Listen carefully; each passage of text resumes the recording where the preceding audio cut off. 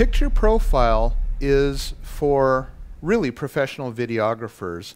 Picture profile allows you to take all the advanced abilities to change the processing of your incoming image while it's coming in, and then memorize them into memory registers. So we'll just say here, so you've got 1, 2, 3, 4, 5, I think 6, 7.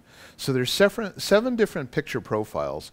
And in these picture profiles, now this is for video, you'll see different parameters that are all set here. See that? So they all have different looks. And how you get to those looks is by pressing the right button and going into the picture profile. What's also kind of cool is this one here has under gamma.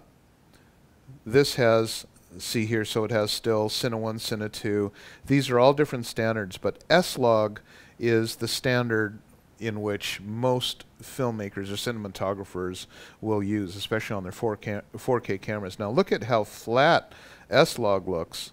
You know, it's very, very flat and it's not at all pretty, but it captures a lot of mid-range detail with which then in post-processing you can increase. So S-Log gives you the most detail in all the different colors and tones and everything like that, so that you can change them in post-processing later.